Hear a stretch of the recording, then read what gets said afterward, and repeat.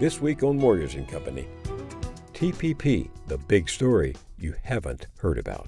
There'd be no reason to keep it so secret if it was in the interest of the public. This really is a deal that's being negotiated by corporations for corporations, and any benefit it provides to the bulk of the populations of this country will be purely incidental. And drone warfare, deadly fire from the sky.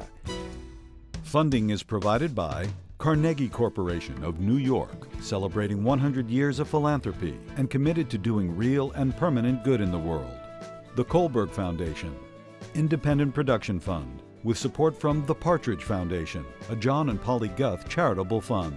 The Clements Foundation, Park Foundation, dedicated to heightening public awareness of critical issues. The Herb Alpert Foundation, supporting organizations whose mission is to promote compassion and creativity in our society. The Bernard and Audrey Rappaport Foundation. The John D. and Catherine T. MacArthur Foundation, committed to building a more just, verdant, and peaceful world. More information at macfound.org. Ann Gumowitz. The Betsy and Jesse Fink Foundation. The HKH Foundation. Barbara G. Fleischman. And by our sole corporate sponsor, Mutual of America, designing customized individual and group retirement products. That's why we're your retirement company.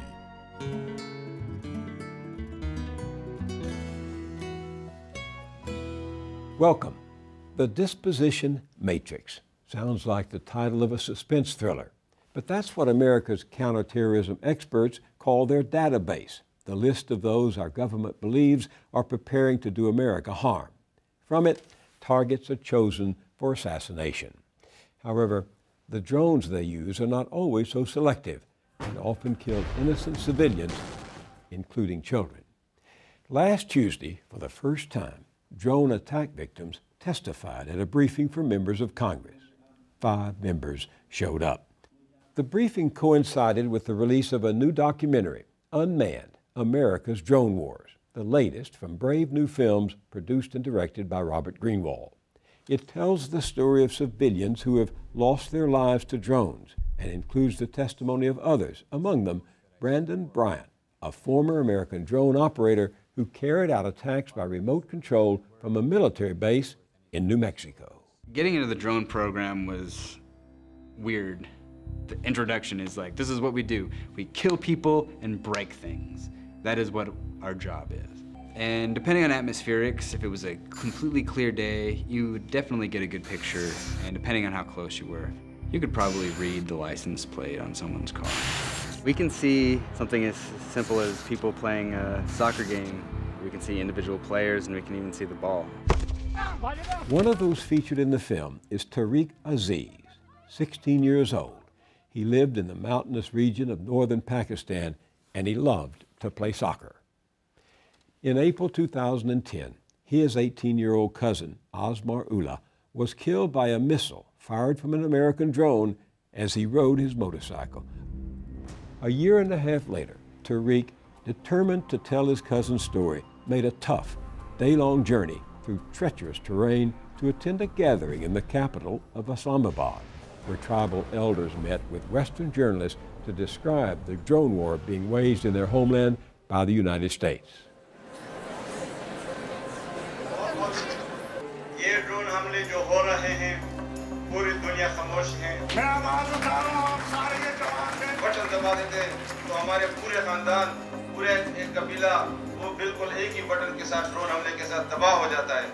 This is a part of the drone missile that was used to kill that child.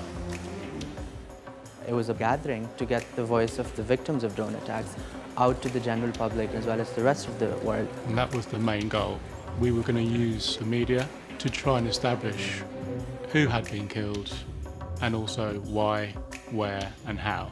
Well, because of the inaccessibility of Waziristan, it's very, very hard to compile any kind of credible evidence or evidence that other people will see as credible. That was part of the reason we organised this conference in Islamabad. We called it a jirga. A jirga is a traditional tribal gathering. That's what people in that area use to settle their disputes.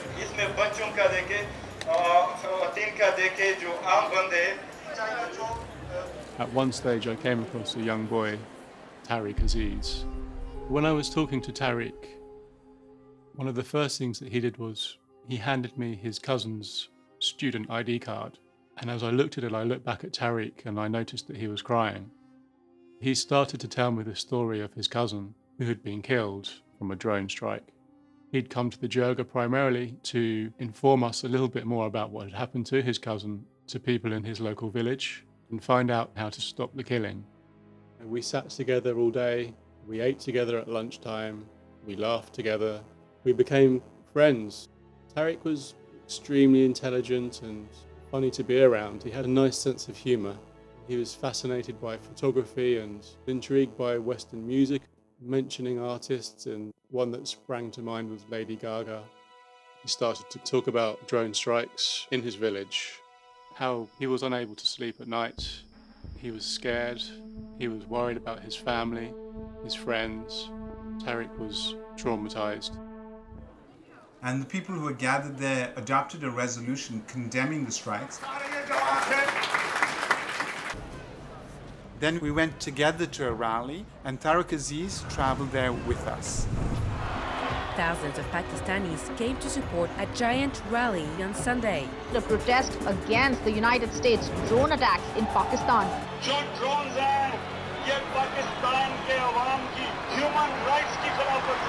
People from all over the country, irrespective of their ages and backgrounds, came together to the rally.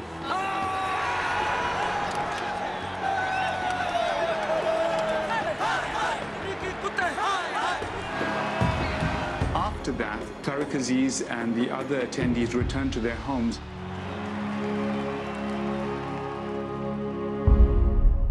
Three days later, Tariq and another cousin, 12-year-old Wahid Khan, were driving to pick up players for a soccer match.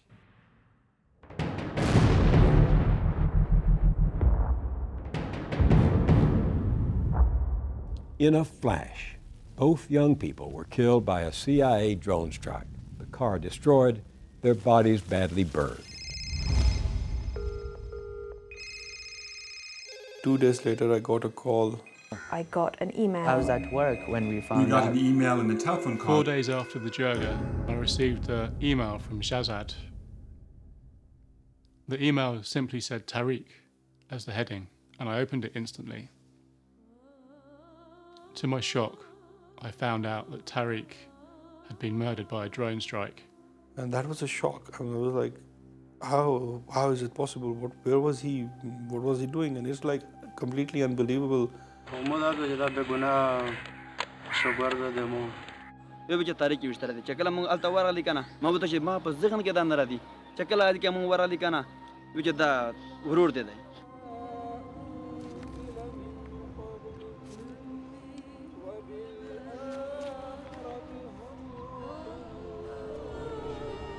لکه طارق به براشه خو چې به طبيعي چې لکه ایو غادو ورتره په پښتو کې غنا چې په کپن کې د تصویر سره کېږدم داسې نه چې په جنت کې رانایش. If the U.S. had any information that Tariq Aziz was part of a criminal organization, was planning to carry out attacks on the United States, then our federal law enforcement agents should have been working with the authorities of Pakistan to arrest him. And one really has to ask the question why the government was not able to arrest or even question him. This is Islamabad we're talking about. It's the capital of the country. The population is over 1 million people. Jirga was a real public event. It was at a big hotel. It was advertised widely. It was an open event. Tariq Aziz was plainly visible to hundreds and hundreds of people. We talked with reporters. Everything about him that the authorities could have wanted to know about his location and about his recent activities were known to the United States. So it would have been extremely easy for them to approach him, sit down and talk to him, or for that matter, put him in jail. But instead the CIA chose to go and kill him without giving him the opportunity to give his side of whatever it is that they thought that he had done. There is no evidence there whatsoever. And they've given him no lawyers, there's no judge, and there's no jury. Our preference is always to capture if we can, because we can gather intelligence. But a lot of the terrorist networks that target the United States, the most dangerous ones, operate in very remote regions, and it's very difficult to capture them. But what we can discern from the pattern of strikes is that essentially Pakistan's been declared a no-capture zone, that automatically capture is not considered feasible. If you just look at the numbers, there have been dramatically more people killed in recent years than have been captured. There are no CIA agents in Waziristan, so they rely on local people. And this is where the fundamental wrong is, because these people are working for you for money. And that reliance is utterly misplaced. And what you see in Tariq's case, and it just pains me to say this, that you know without any real room for dispute that there was someone in that room when we were having our jirga who was an informant for the US intelligence services, and that person picked out Tariq. I can tell you as a matter of fact that Tariq was not an extremist. And the way you know what intelligence they relied on to kill someone is what they release immediately after the killing. And in that case, they said 4 militants were killed. And of course, we know that 2 kids were killed. That's how it happened. I asked the CIA about the strike, and their response was, on that day, no child was killed. In fact, the adult males were supporting al-Qaeda's facilitation network. So despite all of these technological assets and human assets, we're not there, we don't know. And I think there is a lot of room for error. You can see Robert Greenwald's film in its entirety at the website unmanned.warcause.com. I urge you to watch it with a companion because you will want to talk about the questions it raises concerning national security, drones, and the nature of war. Then I'd like to know what you think.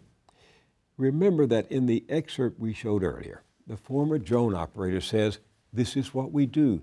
We kill people and break things. This is what our job is." It's true. Once we insist on war as a solution, this is always the outcome. There is no way to avoid killing the innocent when you've determined to destroy your enemy. Our own government has fought our wars by dropping atomic bombs on whole cities, by firebombing, carpet bombing, by spreading the poison of Agent Orange over the homes and farms of non-combatants, by splashing burning napalm on children. In this war on terror, we're told, either we put boots on the ground and see our own young men and women killed, or we put drones in the sky firing missiles at strangers who can be seen only from a distance. If you were President Obama, what choice would you make? I'd like to hear your succinct and considered response. Write me at billmoyers.com or on Facebook. I promise to read every response.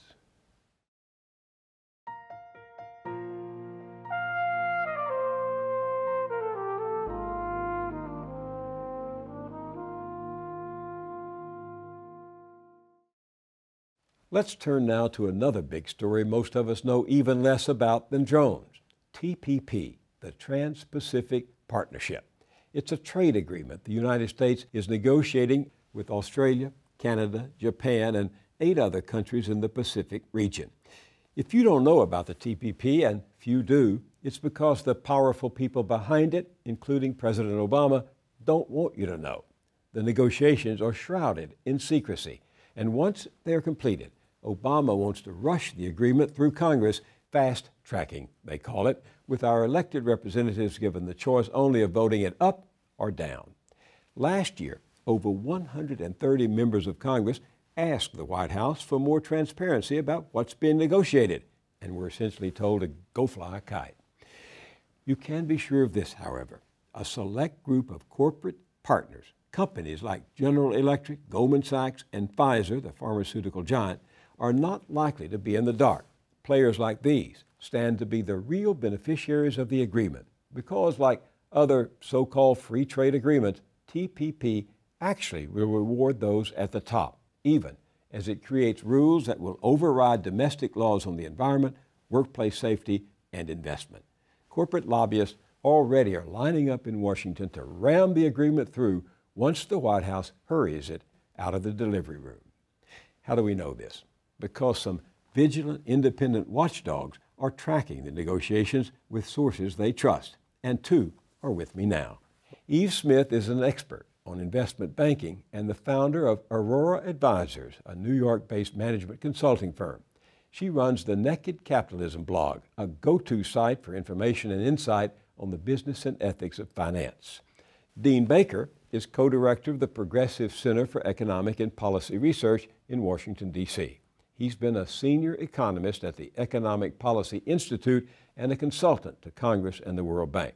I rarely miss his blog, Beat the Press, and I'm a regular reader of his column in the Guardian newspaper. Welcome to you both. Thanks for having me here.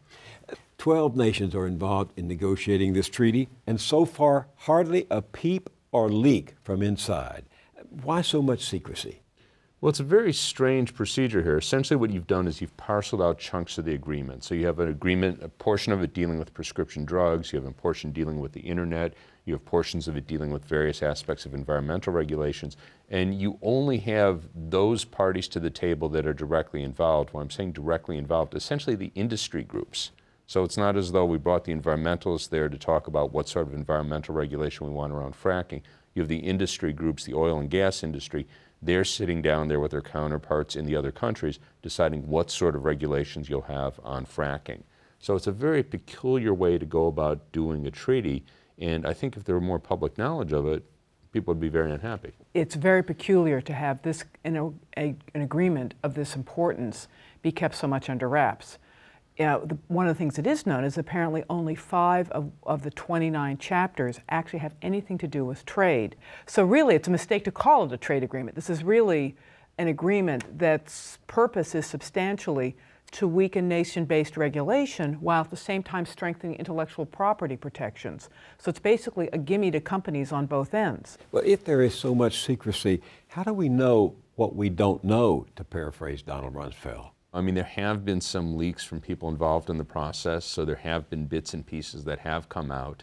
But it's very difficult to really know what is in there. They give limited access to members of Congress, and this again, he was just making a comment about that. This really, to my mind, is quite a scandal. So even a member of Congress, our elected representatives, can't just go in there and say, let me see where this stands, where the latest text is. They can get limited access to parts of it. They can't bring their staff in, and they're basically sworn to secrecy. Some people have seen pieces. One of the groups that's been very on top of this has been a Washington, D.C. group called Public Citizen. And from the pieces they've been able to put together, they see that it, for example, will allow drug companies to increase prices, to extend the term of their patent, so the patent protection will go longer. It'll be much longer before anything will become generic. It would restrict buying local of all sorts. So, for example, governments would not be able to, say we're only going to be able to buy from people in state or people in the U.S. It would make things like GMO labeling impermissible. It would weaken environmental regulations. For example, you couldn't say, gee, Chinese tilapia, we don't want to import that anymore because it's become too toxic. That kind of restriction would not be permissible. Yeah, let me carry that even a step further with the prescription drugs, just to try and put some dollars and cents on that. We spend around $300 billion a year on prescription drugs. Without patent and other similar protection, we'd be spending about $30 billion. So this is, how much we're paying extra for prescription drugs because we have patent-related protections. Now, you could imagine a trade agreement. If this were really about trade, we'd be going, how can we bring those prices down? But instead, what you have is the drug companies there, and they're not talking about how to bring them down. They're talking about how to bring them up, primarily in other countries, but they'd like to bring them up in the United States as well. Is that free trade? It's the opposite. Patent laws, free trade? It's a protection, and that's what I just find so amazing. It's called patent protection, and then they're going, that's free trade, and go, no, this is a government-granted monopoly, and that just speaks to, how convoluted our language has become, that it's not free trade if we don't extend a government-granted monopoly long into the future. Doesn't the entertainment industry also stand to gain? Yes, one of the things that there's a European counterpart of the Trans-Pacific Partnership that's also in a negotiation. One of the things that France is upset about is that they provide subsidies to their entertainment industry. The idea that a French film that would only appear in an art house cinema is any threat to the American movie industry, that's absurd, and yet that kind of thing would not be permissible under that version of the deal. What happens, one of the things that would happen apparently under both deals is even more severe restrictions on copying and transfers, to the point where one of the leading an internet group called the Electronic Frontier Foundation, and said it would even interfere with the basic operation of the internet, because things like temporary copies wouldn't be permitted under this rule. Also, there's an issue of enforcement here that people might remember the Stop Online Piracy Act that they were trying to get through in the United States a couple years ago. And of course, there was a big uprising against a lot of grassroots opposition. A lot of companies, in fact, came out in opposition to it. And one of the big points there was that it required third parties. So if someone posted something on my website that turned out to violate a copyright of Warner Brothers, well, under that, I could be held liable for this. Warner Brothers could take action, legal action against me. As it stands now, if I have material that violates their copyright, it's incumbent on Warner Brothers to go, oh, you have to take this down, and then I have, you know, a reasonable time period to take it down. So is this why you wrote the other day, this could make Google, Facebook, and indeed anyone with a website into a copyright cop? Exactly. But this is the paradox to me. I mean, as you've just said, stronger copyright and patent protection is the very opposite of free trade. They involve government intervention in the market. They restrict competition. They lead, as you've just said, to higher prices for consumers. How can you describe this as a free trade agreement? I think the free trade idea is what's being used to bully a lot of the countries into it, that if you're not part of this deal, you'll somehow be left on the outside. You know, for example, there's a big argument apparently in Japan about this right now, that Japan is one of the late joiners to the negotiations. And some groups in Japan have started objecting, and the government saying, well, if we don't participate, you know, everybody else will be in and we'll be out. So that's the leverage that America's apparently using to try to get people on board. But it's really important to point out it isn't free trade. You know, if you look at the actual trade barriers that exist between the United States and these other countries, at this point they're almost all very small. You know, if you have a tariff of 1 or 2%, you know, things like that, it really doesn't matter whether it's there or it's zero. So what this is really about is, you know, these sorts of, in many cases, provisions increasing barriers or restricting the ability to have environmental regulations, health and safety regulations. That's what's really about. Trade's really peripheral. That's how this works in combination with the secrecy provision. It's free trade because nobody knows otherwise. Mm-hmm. What is your greatest concern about this? I think the drugs one is my biggest one. And the second one, frankly, is financial services, because this would also basically make a lot of financial services regulation that we now have pretty much impossible. It would force everything. Well, apparently financial services is one of the chapters, and so again, it would lead to a race to the bottom. That any country, that any signatory to the pact could say, "Gee, XYZ country has weaker regulations. You know, you're hurting us by making us adhere to this higher standard." And in particular, and another sort of interesting conflict is that one of the things that it rules out is capital controls. Now, historically, people used to say that, you know, again, it was sort of simple-minded idea that capital controls weren't such a good thing. And now the IMF has come around and has said that capital controls, you know, certain types, are actually desirable. Chile and Malaysia had them both going into the crisis, and they did better than a lot of other countries as a result of having them. But that, in fact, may be one of the things that makes this deal founder, that some of the countries that have them and like them are objecting to the fact that these are included in the pact. Is it conceivable to you that this could affect the enforcement of Dodd-Frank, which was ostensibly passed to prevent another great crash like 2008? Could this affect the enforcement of Dodd-Frank? Yeah, no, I mean, certainly the derivatives regulation, and I would expect the capital levels. There's no How would that work? The first language in both these deals goes something along the lines with all signatories are required to make their laws and regulations conform to the standards of this agreement. They are literally required to make their nation-based laws subordinate to the terms of these agreements. And again, we don't know exactly what's in them, but the whole notion is that they are to permit very liberalized capital flows and minimal restrictions. So Dodd-Frank basically is consistent with that. So foreign trade partners would conceivably be allowed to challenge American laws? Yeah. That's exactly the point. I mean, one of the things it extends is a concept that exists in NAFTA, but which is that you have special panels that companies can go to get matters adjudicated if they believe that regulations have led them to lose profit. And it's not even necessarily that they've currently lost profit, it's that they have potentially lost profit. For example, one case that's now pending under NAFTA is that Quebec has an anti-fracking prohibition to protect the St. Lawrence River Valley. There's a U.S. company that's suing $250 million, and if they win that case before the special panel, the Quebec government will have to pay that amount.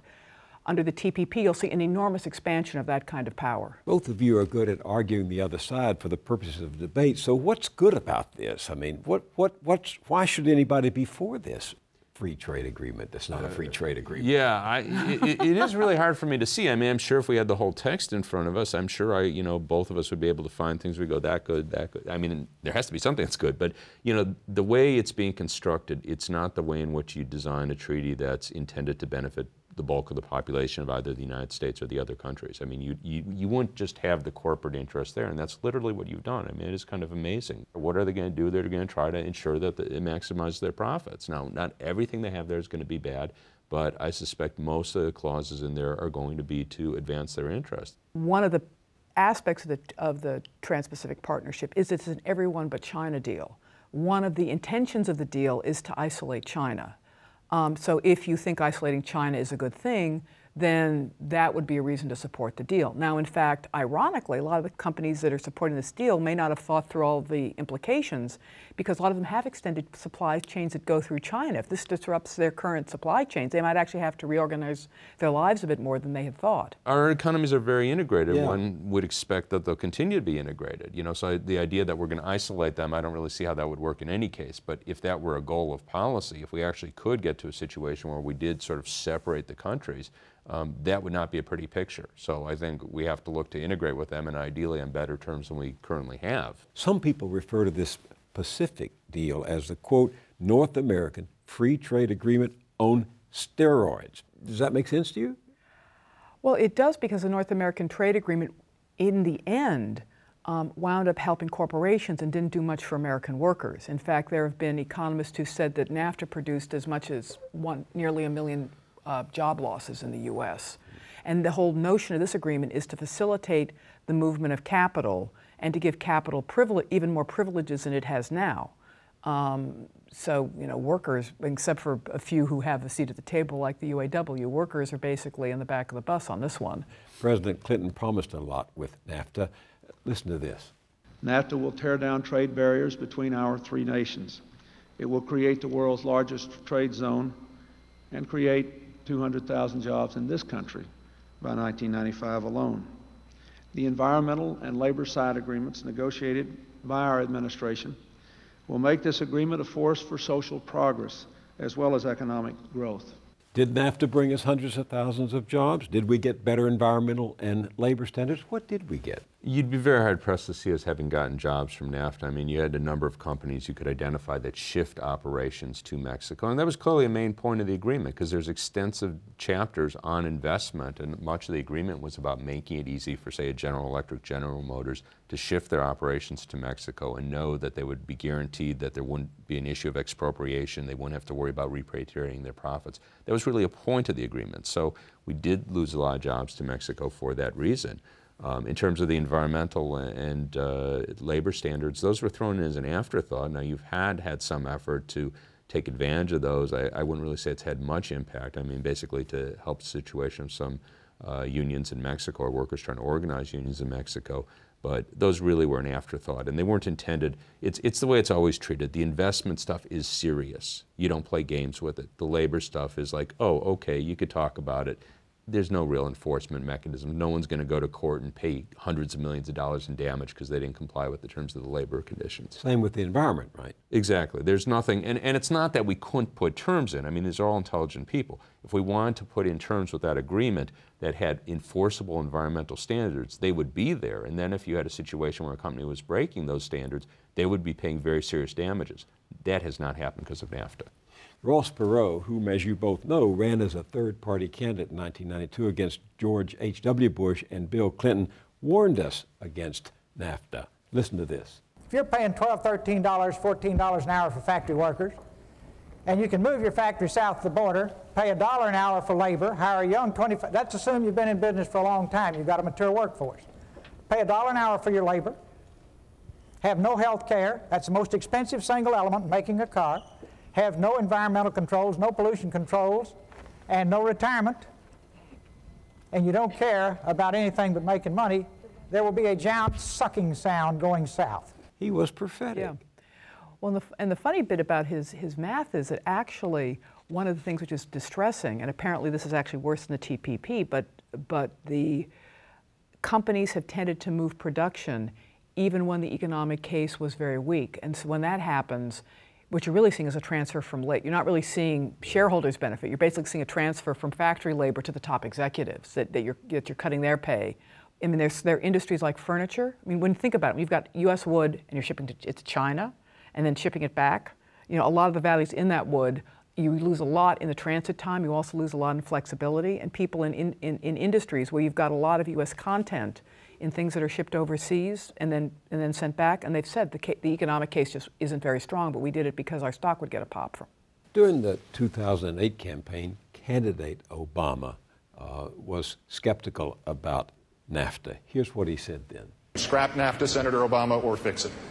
I would immediately call the President of Mexico, the President of Canada, to try to amend NAFTA, because I think that we can get labor agreements in that agreement right now. And it should reflect the basic principle that our trade agreements should not just be good for Wall Street, it should also be good for Main Street. And the problem that we've had is that we've had corporate lobbyists oftentimes involved in negotiating these trade agreements, but the AFL-CIO hasn't been involved. Ordinary working people have not been involved. And we've got to make sure that our agreements are good for everybody, because globalization right now is creating winners and losers.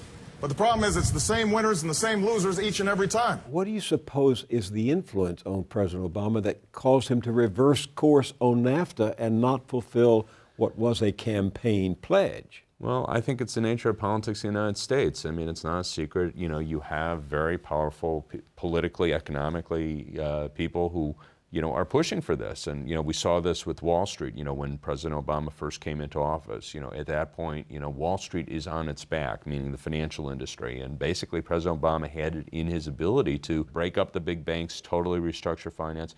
He decided not to go that route. And his top advisors, well, Robert Rubin clearly had an enormous role, you know, was the top executive at Citigroup and formerly Goldman Sachs. He was not going to go that route because these were the people he was listening to. And I think that's continued to be the pattern throughout his administration, that he's listening to people, the corporate interest he was just talking about there. Those are the people who are steering the policy. I mean, I'd go a little bit further than Dean on that, in that when you look at Obama's record of his campaign promises versus what he's actually done, there's sort of a normal, acceptable level of political lying, and Obama has gone way past what is historically been normal in terms of, you know, politicians fudging and then doing something else when they've been in office. This is just another example. Do you buy Dean's argument that it is the power of Wall Street? And it is? I think Obama's fundamentally a very conservative person. The idea that he ran as the anti-Bush because the country was desperate for somebody other than Bush.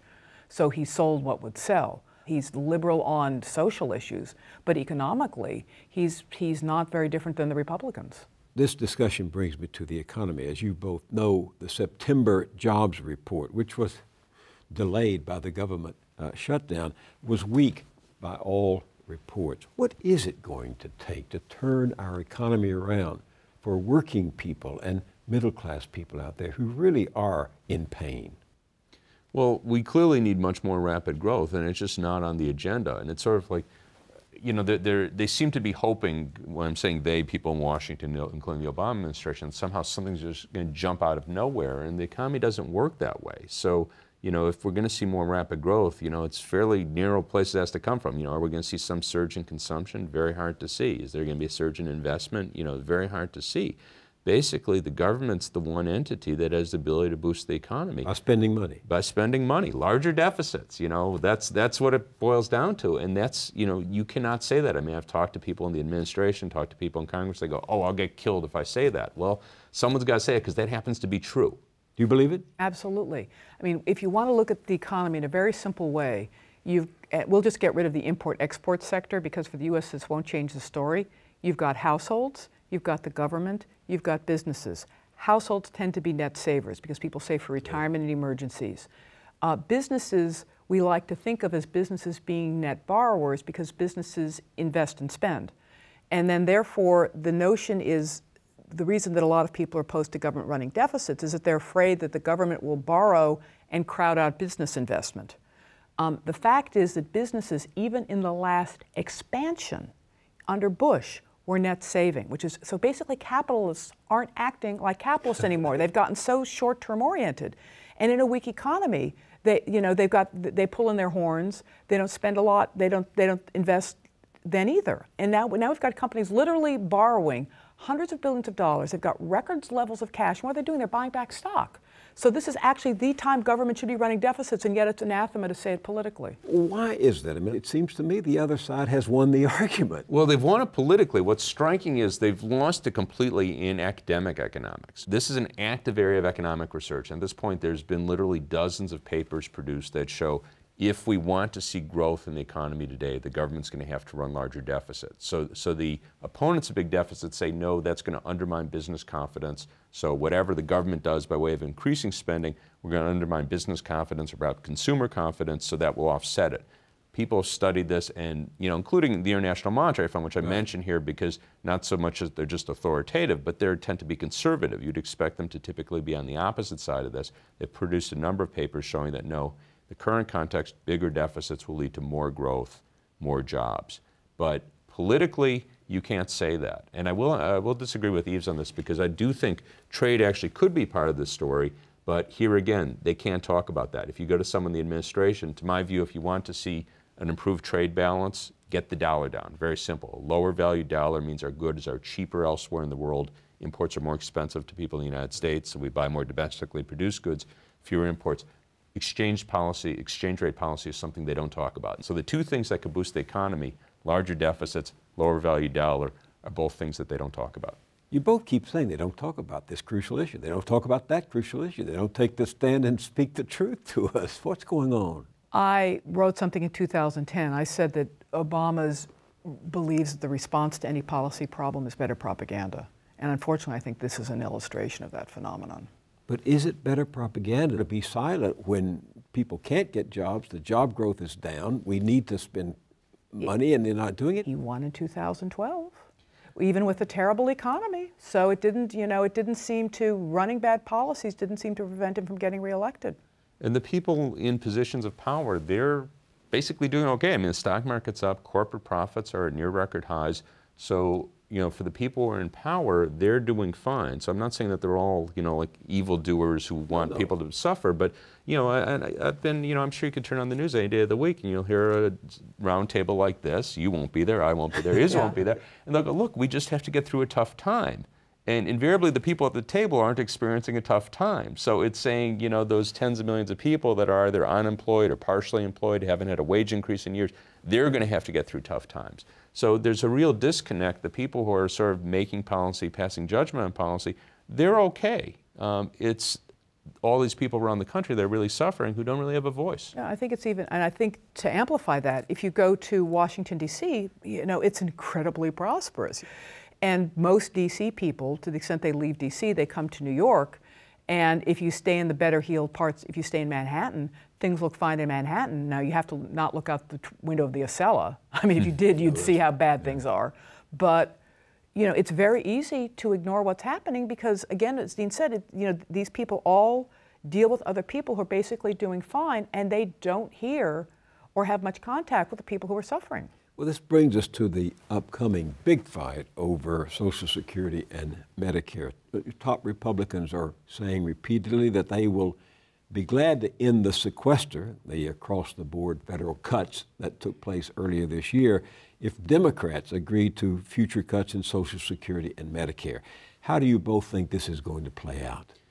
Well, President Obama has indicated he's been willing to make cuts in both Social Security and Medicare, but I think he needs something more in taxes than the Republicans are prepared to give. So my guess is that you won't see that. But it does have me very concerned. These are openly on the table. And you look at the condition of today's elderly, I think you're really hard-pressed to say that they have too much money. I mean, for 40% of their people, 40% people over age 65, their Social Security check is more than 90% of their income. And these are checks that average a little over $1,200 a month. So to say that these people are doing so well, we should be looking to cut back their benefits or have them pay more for Medicare, that to my mind seems 180 degrees wrong track. No, I think to put it more bluntly, no one is willing to talk about the fact that Social Security and Medicare cuts equal having old people die faster.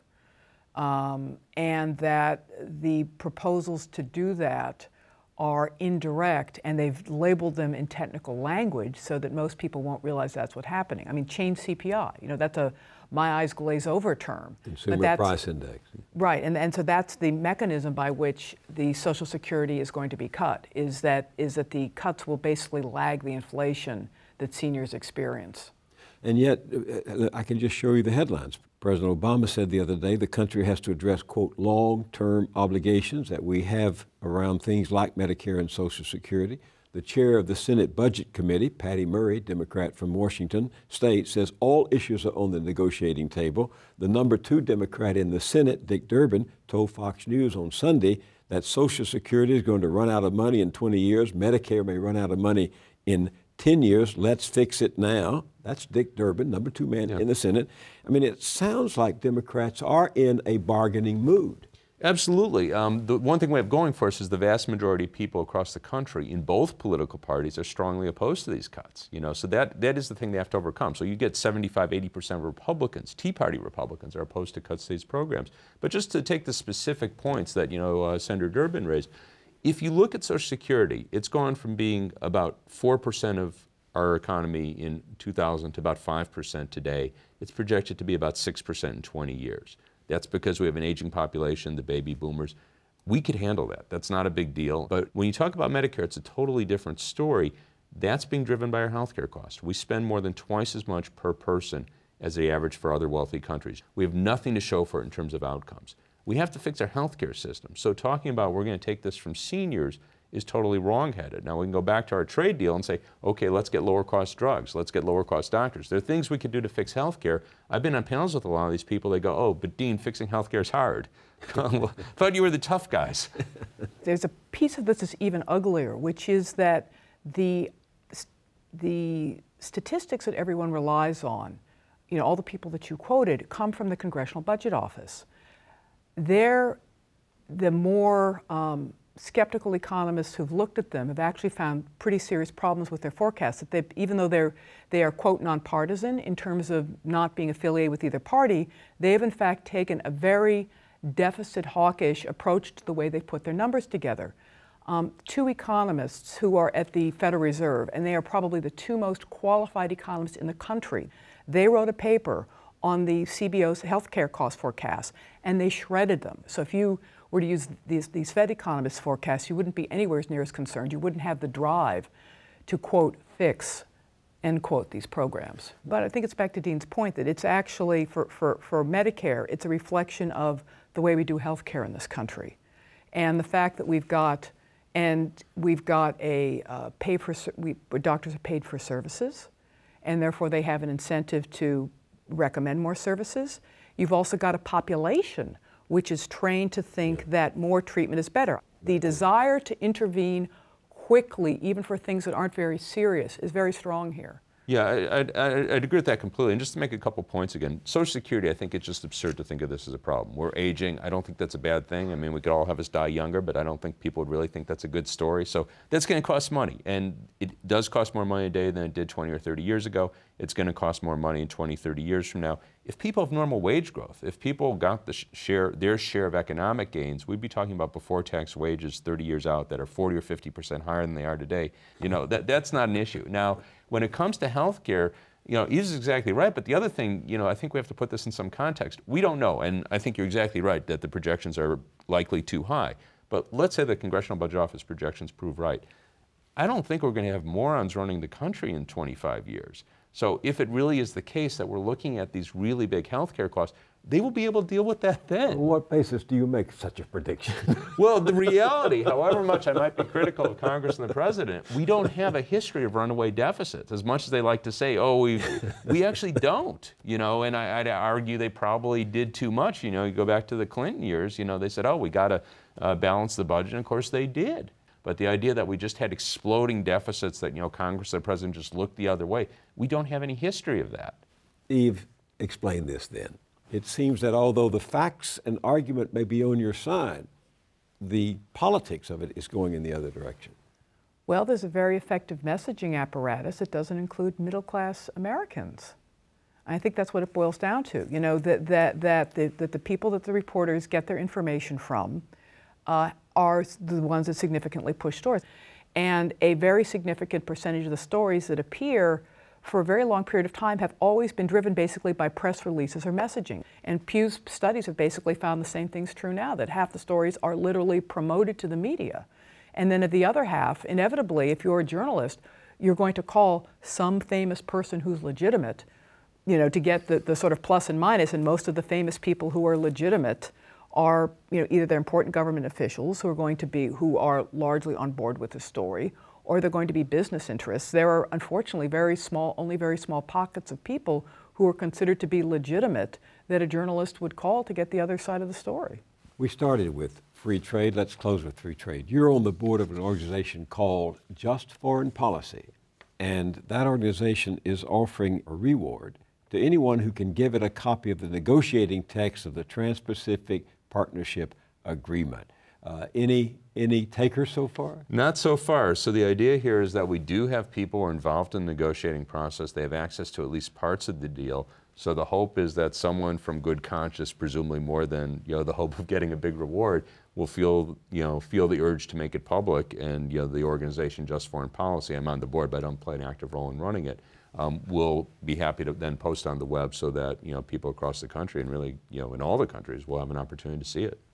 So in the last word here, both of you, the argument is this Trans-Pacific Partnership Agreement will ensure a freer flow of goods and greater prosperity. The other side of it really serves essentially what we know about it, the corporate interest. Is that where you come down? Very much so. I mean, this really is a deal that's being negotiated by corporations for corporations, and any benefit it provides to the bulk of the populations of this country will be purely incidental. There'd be no reason to keep it so secret if it was in the interest of the public. Yves Smith, Dean Baker, thank you very much for being with me. Thanks for having me on. Thank you.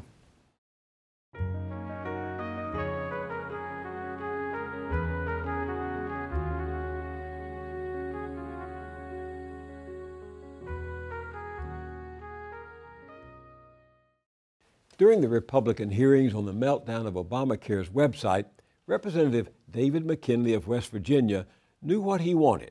I haven't heard one of you apologize to the American public. Are apologies not in order? I've not heard the word "I'm sorry" and apologize. I don't understand why there's not an apology, but I apologize. I haven't heard that from any one of the four of you. He got it. I want to apologize to you that the website has not worked as well as it should. You deserve better. I apologize. Considerate, appropriate, and futile. The apology didn't squelch the partisan tirades or quench the Republican thirst for revenge. They're outraged that the Affordable Care Act, that is, Obamacare, even got this far. But it did provoke some of us to wonder, isn't it fair to also expect at least a tiny bit of remorse, just a morsel of apology from the Republicans?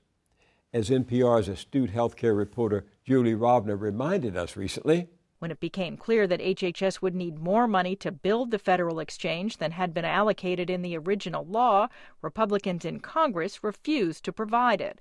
So to get it started, officials had to scrape together money from a variety of other offices. This happened back in the 30s after Congress passed Social Security, but failed to sufficiently fund the board that was supposed to run it. Republican opponents of Obamacare have gone further. After it passed, they stalked it like Jack the Ripper. In the states, through the courts, all the way to the Supreme Court, which, ruled it constitutional. In last year's election, when they lost again. But quit? Never. For Republicans, this has become their Alamo. In July, less than 3 months before scheduled launch, the Speaker of the House, Republican John Boehner, drew one more line in the sand. Obamacare is bad for America. We're going to do everything we can to make sure that it never happens. And yet, the darn thing survived, despite the administration's own very serious mistakes. As Rovner reported, Obama's people naively figured Republican states couldn't resist all that cash coming down from the federal government and would decide to create their own insurance exchanges and expand their Medicaid programs. Not so. Republicans, it seems, have their principles, and health care for poor people is not one of them. Ideology trumped money. Republicans aside, Obamacare had its own built-in problem, born of original sin. And some of us have to resist the temptation to say, "We told you so." 4 years ago, we said the public option in health care, a kind of Medicare for all, would be easier to launch and simpler to operate than the Rube Goldberg contraption that came to be known as Obamacare. Rube Goldberg, for those of you under a certain age, was the fellow who designed machines that made simple tasks much more complicated. Back in 2009, when Obama first became president, polls showed the public option was a popular idea. Lots of Americans were fed up with paying bloated premiums to giant insurance companies that charged us for their plutocratic salaries and excessive profit margins. We wanted an alternative. And once upon a time, so did candidate Barack Obama. Now, if I were designing a system from scratch, I would probably move more in the direction of a single-payer plan. But as president, Obama buckled when conservative Senate Democrats, yes, Democrats, threatened to join Republicans in a filibuster if his plan included a public option. That I'm prepared to vote against moving to the next stage of consideration as long as a government-run public option is included. The biggest pill among those corporate Democrats was industry lapdog Max Baucus of Montana, chairman of the Senate Finance Committee. At one point, Baucus even had advocates thrown out of his hearing. Sorry, new order. Beam a recess until order can be restored. Want a single-payer system. Why do you insist on spending more money when the single-payer would give it to us at the price we're spending now? Still, Obamacare made its way through the gauntlet of mercenary senators, predatory lobbyists, and greedy corporations to become law. Rube Goldberg would have been a very happy man. His principle, why do something simple when it can always be made harder, carried the day. And by the time it became law, the Affordable Care Act was a monstrosity of complexity. Sure enough, on opening day, what the Republicans couldn't accomplish happened anyway. Screens froze, error messages flew, data was corrupted, the system broke down, and Obamacare stalled at the starting gate. Supporters gaped at the wreckage of their best-laid plans. Opponents gloated. And Republicans, of course, called hearings, which any opposition party would have done. But you must note the irony here. The party that had thrown roadblock after roadblock wherever they could and had just shut the government down to stop health care reform now loudly complained that government wasn't working and people couldn't get, you guessed it, health care reform. Apologize and apologize. An apology. Okay, Representative McKinley, you got it. But wouldn't a little humility be in order here? Democracy is imperfect, and we need to work with what we've got, and what we've got is the Affordable Care Act. We also need to remember that at the outset, big ventures often go awry, not just in the public sector. Remember when Apple introduced the iPhone 4 in June of 2010?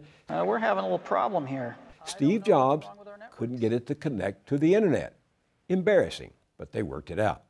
When Facebook went public last year, a technical error in NASDAQ's system delayed the start of trading, resulting in a loss to market makers of $500 million. And those of you old enough to know who Rube Goldberg was may recall the rollout of the Edsel, a Ford Motor Company automobile. So awful, its name still is synonymous with a costly flop. And let's not talk about Lehman Brothers, Bear Stearns, AIG, JP Morgan Chase, the crash of '08. Beside those calamities, Obamacare's computer problems pale. Oh yes, mistakes are made by big corporations and big government. And although I was for something else, something simpler and easier to manage, I'm betting this will get fixed. As for those strident partisan voices crowing over Obamacare's first bad round, ask yourself if those weren't some of the same voices cheering on the invasion of Iraq and promising victory would be swift and easy. 10 years, trillions of dollars, and all those lost and wrecked lives. Have we heard any apology? At our website, BillMoyers.com, learn more about America's secret trade agenda and its impact on you and our economy. And remember to join the debate. What would you say to President Obama about the balance between national security and the possible killing of innocent civilians? That's all at BillMoyers.com. I'll see you there, and I'll see you here next time.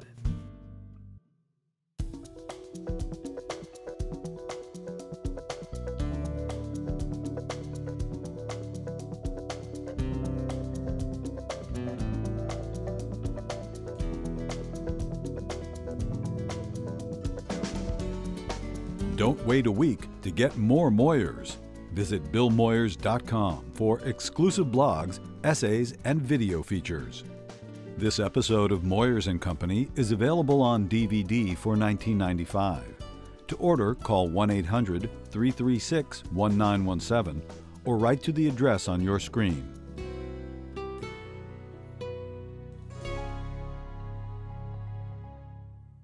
Funding is provided by Carnegie Corporation of New York, celebrating 100 years of philanthropy and committed to doing real and permanent good in the world.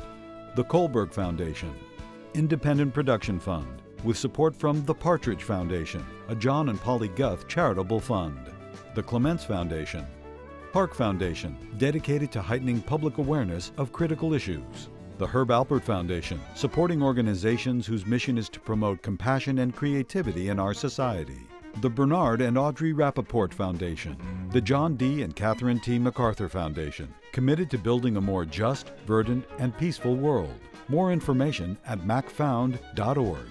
Ann Gumowitz, the Betsy and Jesse Fink Foundation, the HKH Foundation, Barbara G. Fleischman, and by our sole corporate sponsor, Mutual of America, designing customized individual and group retirement products. That's why we're your retirement company.